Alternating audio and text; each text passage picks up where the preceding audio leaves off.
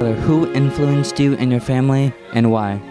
I would say my grandparents because they're where I came from. Like, I have a long line of military bloodline and a long line of Canadian bloodline, and they're Canadian and they were in the military, so.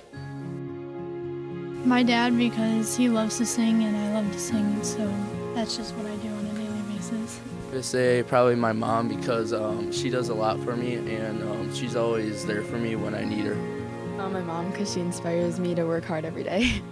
I would like to say my parents because they made me cute. My brother because he inspired me to play sports and inspired me to pick a good job in life like the Army, and he's in the Army. He's the one that inspired me in my life.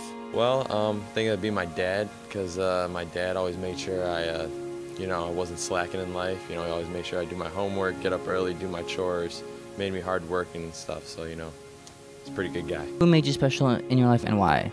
Gonna have to go with my older cousin because, he always was there for me, supported me everything I did. He'd make sure I wasn't slacking in life, kept up on my homework, made sure I get into a good school when I'm older. So, yeah, my cousin. I think my mom because she always kept up on top of my schoolwork, made sure I stayed out of trouble, which did work out. But even though she put up with me my whole life, yeah, I think my mom's the one. My cousin. Why? Because he got me into film. Alright, so who influenced you in your family and why? My mom and dad influenced me the most in my life, and they influenced me by giving me my faith, and which I think is the most important thing in my life.